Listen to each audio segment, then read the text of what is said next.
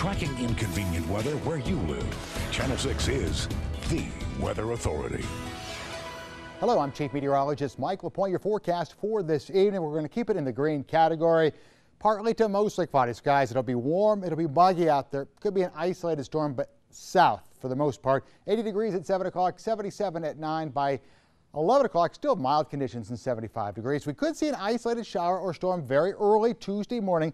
Otherwise, a mix of sun and clouds. It'll be a breezy day, 92, and then dry weather throughout most of the week. Temperatures, as you can see, mainly mid to upper 80s, pushing the lower 90s on Wednesday and Thursday. Have a great night.